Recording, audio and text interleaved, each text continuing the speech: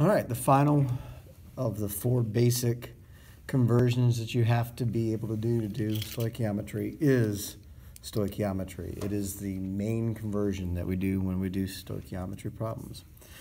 That is using the mole ratio.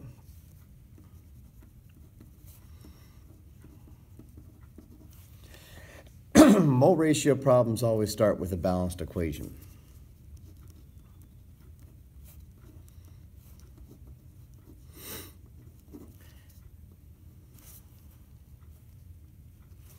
Like this one. In this equation, these coefficients that we see, or in this case don't see, in front of the substances represent a ratio of substances that you either need or can produce in that reaction. We can interpret this 2H2 as meaning 2 moles of hydrogen. There's nothing in front of the oxygen. We can interpret that as meaning 1 mole of oxygen. And we've got a 2 in front of the water. We can interpret that as meaning 2 moles of water. These are ratios. It's a 2-to-1 to 2 ratio. In other words, for every 2 moles of hydrogen we have, we would need 1 mole of oxygen for a complete reaction. We can also go across the arrow with this ratio. For every 2 moles of hydrogen we have, we can produce 2 moles of water. For every 1 mole of oxygen we have, we can produce 2 moles of water. These are ratios. We can set these ratios up as equivalences to solve problems and really make predictions, which is what stoichiometry is all about. These questions look quite different.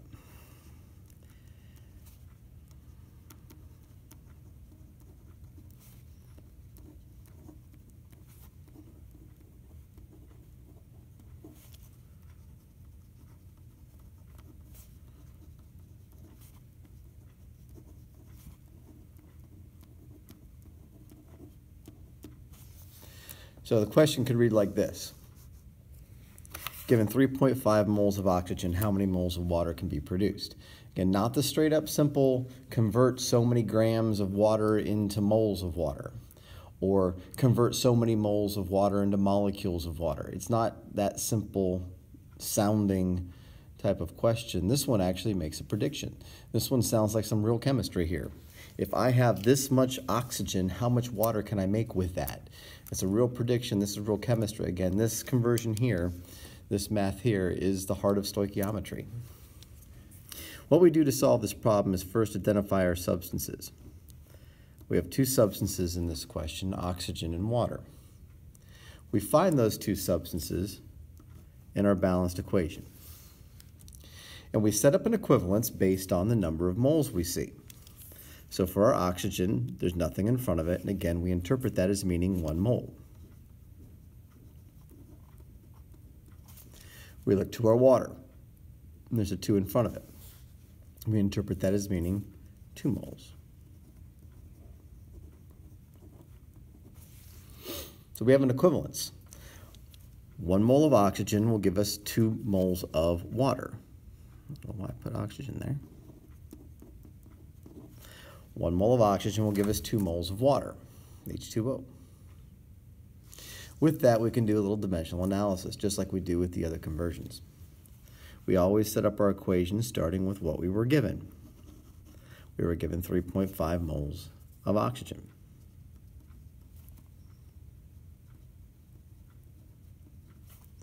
Times, and then the conversion factor, or fraction, that will cancel out not only the given unit this time, but the given substance as well. I was given oxygen. See, I can't look at the moles and decide what to put on the bottom, because if I go by that, they're both in moles, I wouldn't know what to do. I have to go by the oxygen. I have moles of oxygen, so I got to put moles of oxygen on the bottom. I'll put my 2 moles of water on top.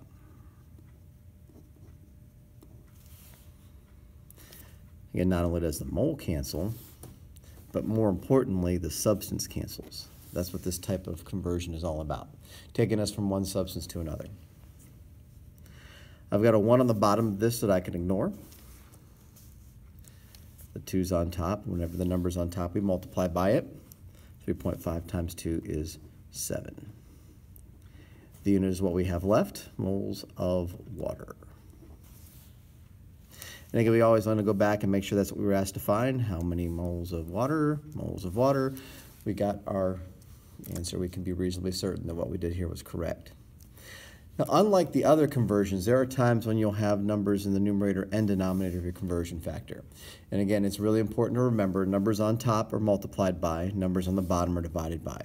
So just work your way through it. Take your given times what's on top and then divide it by what's on the bottom, and you'll get your answer.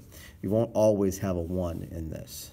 For example, if I decided I was going to do hydrogen in water, we'd have a 2 and a 2.